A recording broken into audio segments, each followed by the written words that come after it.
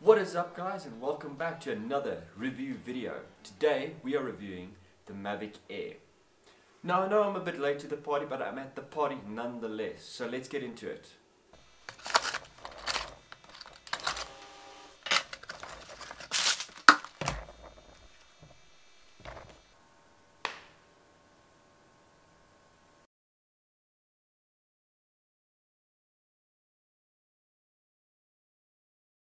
Now there's plenty of the reviews out there, and I'm just one of many, so I'm not going to get too deep into all the technical stuff. I am also actually a novice, so this is a complete look at it from a person who's never owned a drone before. This is my first one ever, and so far I've tested it out and it's worked out so awesome. Definitely one of my favorite things to keep in my camera bag from now on.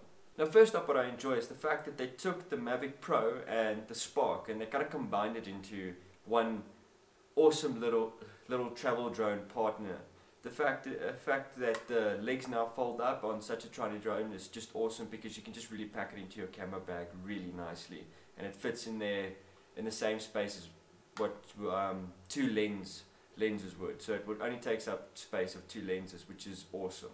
Another cool thing they did that your remote can travel with you easier is they made the joysticks detachable, and you can actually put them underneath this little part that folds down and holds your cell phone in place for when you're flying. So I think the fact that this thing is so portable as a drone, you don't have to carry the big cases around, or it just doesn't take up that much space in your camera bag. People will actually take it along with them more often, because I think one of the big issues, like for me, is I have all this fancy gear, but they're large, so I don't always want to take it with me, because then it means I have to set it up, take it out, it takes up space where something else could have been that could make a difference. Like, I like portable stuff and I like working with it. It might not be as good as the big equipment, but look, if you work with what you have.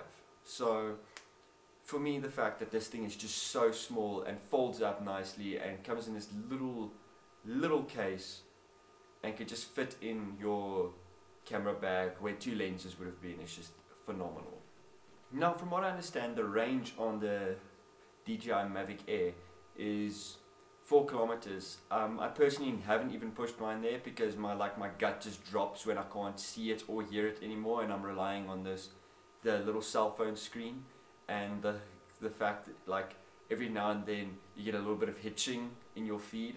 So you're like, oh crap, you thought you think you were there, and next moment, oh, you like somewhere else, and you're like, oh hell.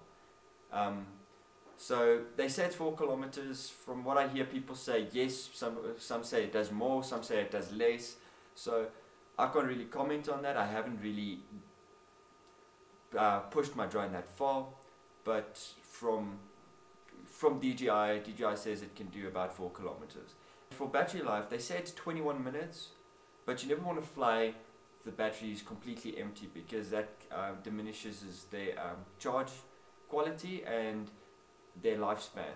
So from my point of view, I think within battery life you get 18 minutes out of a battery in flight time, depending on wind and distance you fly. So you kind of want to keep everything in mind when you are taking it out. Now for camera quality, the one thing that I know they upgraded from the DJI Mavic Pro is it has a constant focus on it. So everything you're shooting is in focus. You don't get that focus searching like they used to have on the Mavic Pro. This one, everything is in sharp focus, and what I really like about that is you get those, if you're doing anything in like very still water, you get that mirrored reflection of the thing, of the object in the background on the water. I like the fact that it has the constant focus, because you're never worrying about, did I get the shot or not. One drawback is you can't really get those very creative shots, like shallow depth of field type looking shots, because obviously everything will be in focus no matter what. Now for camera quality, it's got a phenomenal 4K camera on it.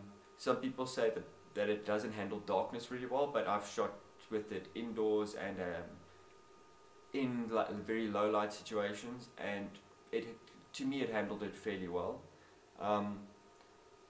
For a drone to keep with you and do those nice cinematic type shots and have that like very travel feel to it, like you want to, after you look at your footage, you're just like, damn, I want to do that again. It just looks so amazing.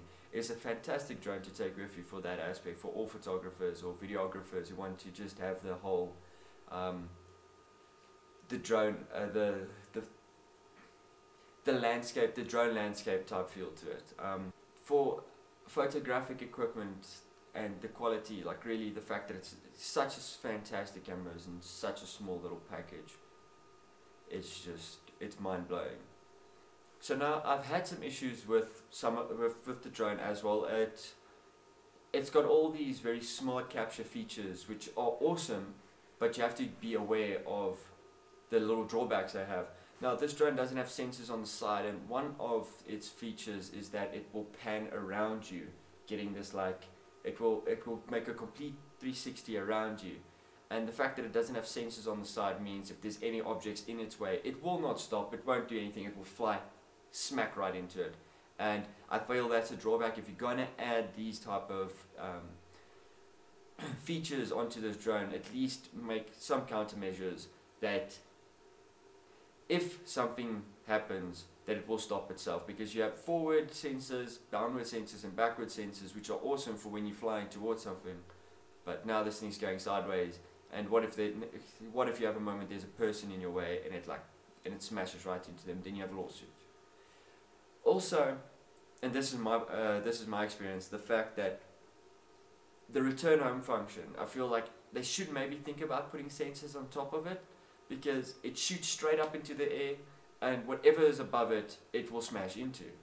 Again, I think that should have sensors all the way around the drone to prevent these things, because it is a definite drawback in this drone.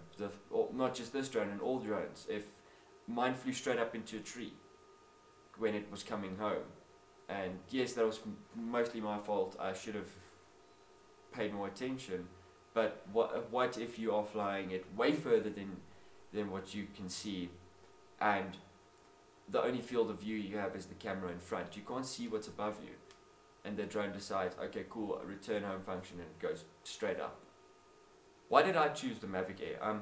I chose it because of its small compact size. I was actually originally looking at the DJI Spark, but when the Mavic Air was released, the price difference between the two wasn't that substantial. I went for the Fly More pack with the Mavic Air, and that was the same one I was looking for the Spark as well, because I wanted extra batteries for more flight time.